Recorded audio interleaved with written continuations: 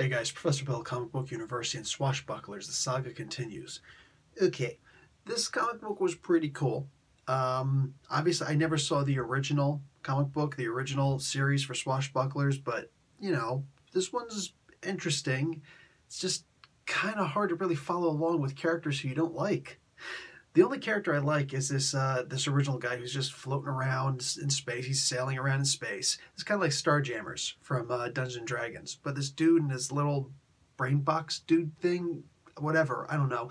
They're like the only crew of this big ship, which is weird. And they're just going around scavenging. And they come across this woman who's half human, and she was the captain of the ship prior, and she gets reformed somehow because this colonizer beacon apparently gave her powers. And her first mate is also he's not resurrected, but he didn't actually die. He's just kind of floating in space somehow. This is weird that people can breathe in space and survive without a spacesuit in space and it kind of protect. Like, this is a weird kind of space. I'm just saying, it's a very friendly space. That's all I'm gonna say. Anyway, so they're going around and they're just finding different various members of their crew, and they're literally beating the crap out of this poor guy, choking him, raising him up by the neck, by the throat, feet dangling in the air multiple times, and threatening to kill him and eating all of his food and everything. This poor guy who made the mistake of rescuing these people. Now, mind you, he was actually there to try and scavenge, and it's like, oh, here's dead bodies. Let's see if there's something cool that I can, get off of these guys.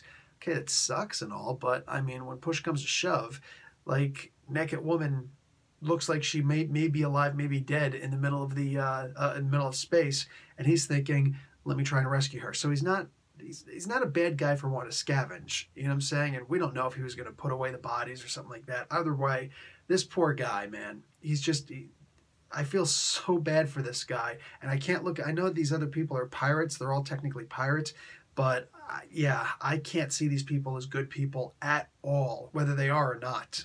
In my opinion, they're bad regardless.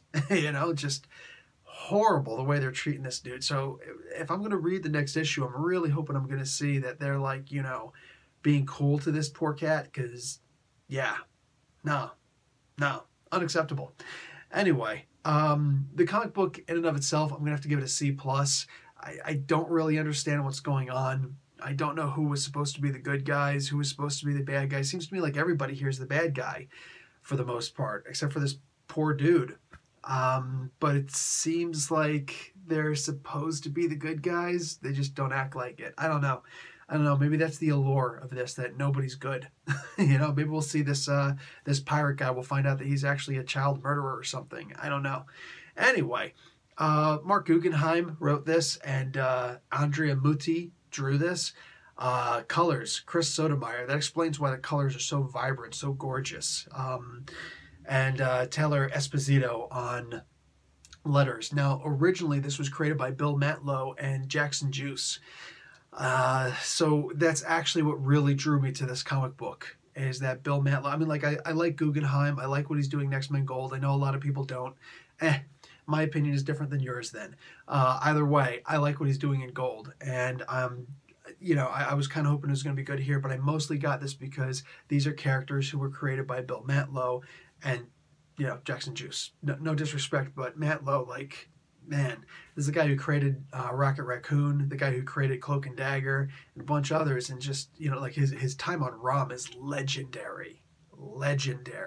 And he really did a lot more to create ROM than Hasbro or Mattel or whatever did, because yeah, that toy didn't sell, but that comic book did. So either way, yeah, I don't know. Maybe I got to go back and try and read the original, because this is weird. This is really strange to me, but like I said, I'm willing to give it a couple of issues of a chance. Anyway, all that being what it is, Professor Bill, Comic Book University. Class dismissed.